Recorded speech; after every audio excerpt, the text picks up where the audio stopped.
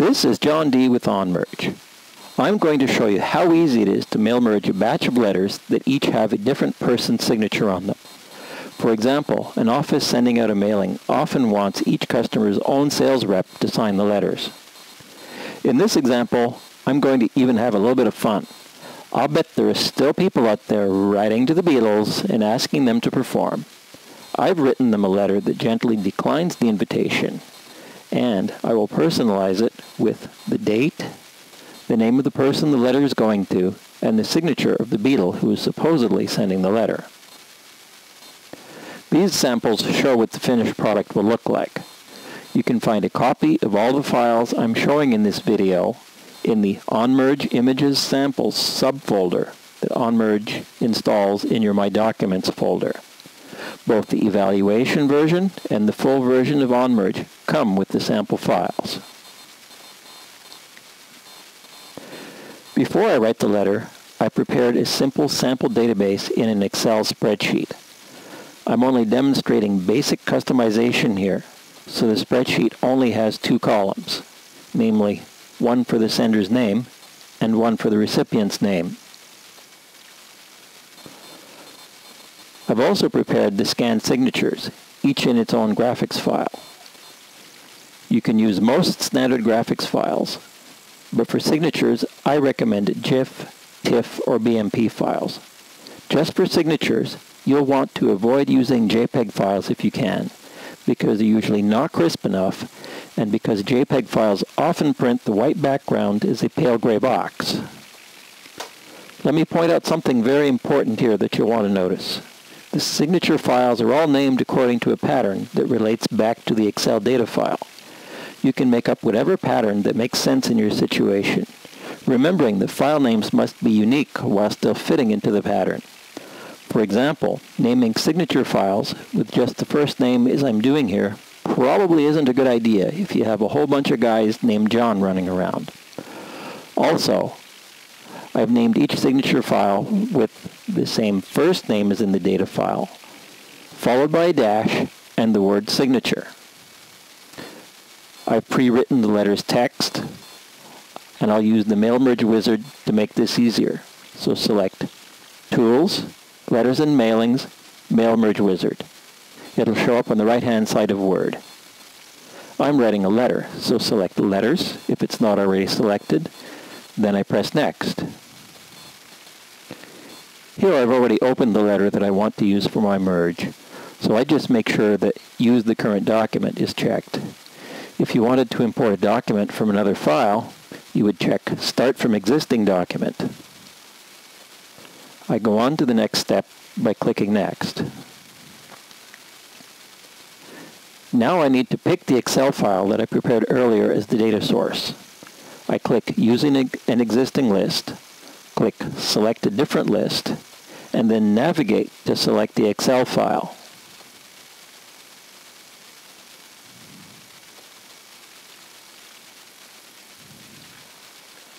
The first sheet in the list is almost always the one you want, so make sure it's selected and press OK.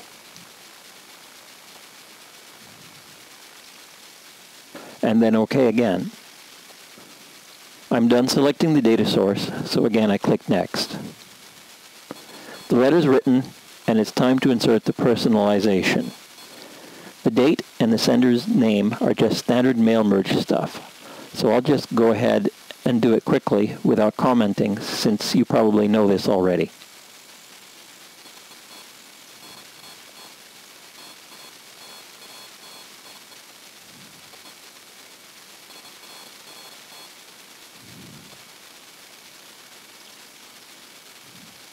So far, I've just been doing standard mail merge stuff, but now we've come to the good part. To insert the signature, place the cursor after Sincerely and press Enter. Make sure you can see the Mail Merge toolbar near the top of Word's screen. If you can't, just click Tools, Customize, Toolbar tab, and check the Mail Merge box. Then click Close. Now, just click on the OnMerge Images button in the Mail Merge toolbar. It's usually the 7th from the left on that toolbar. The first thing I need to do is to tell OnMerge what folder all the signature files are in. Click Browse, navigate to the folder,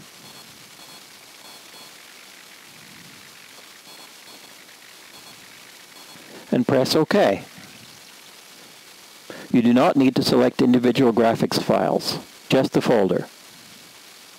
You'll remember that the pattern for the signature file's name is a person's first name followed by a dash and the word signature.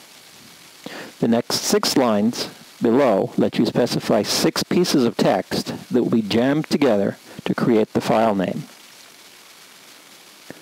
Here, the first part of each name is a database lookup. So in the first row, I select a type of merge database, and to the right, I select the Beetle field.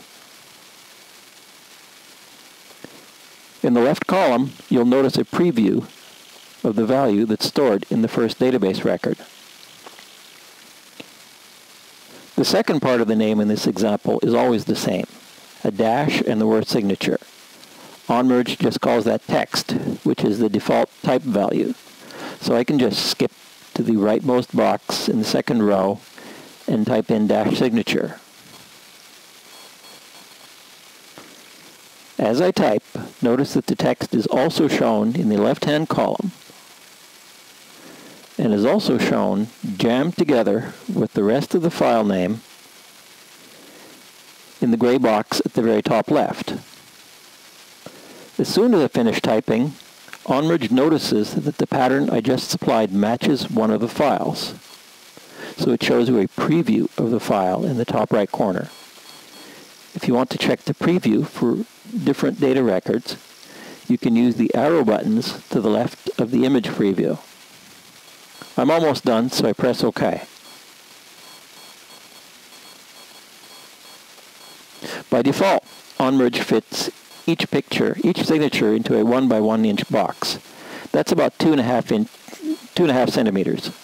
The name John is short, so this looks all right, but notice how OnMerge has to shrink George to fit inside the 1 by 1 box without distorting the proportions. Normally, that's how OnMerge works.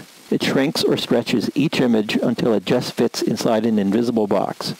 Usually, either the sides or the top and bottom of the image will touch the invisible box, since each image will probably be a slightly different shape than the box. There is an option in OnMerge to change that behavior, but I want the normal behavior here, namely that all the signatures come out the same height and have different widths. I'm going to set the invisible box to be about 3/4 of an inch high and very wide so it can accommodate any signature. To do that, I click on the image and drag the little handles to the maximum size I want the invisible box to have. The image will appear distorted, but don't mind that, because after I finish sizing the box and I click outside the image, it'll snap back to its normal proportions. You don't see the invisible box on the screen, but OnMerge will remember it and use it to size images when you merge. I'm now done setting up the letter, so this is a really good time to save it. I press Next in the Mail Merge wizard, and I can preview the various letters.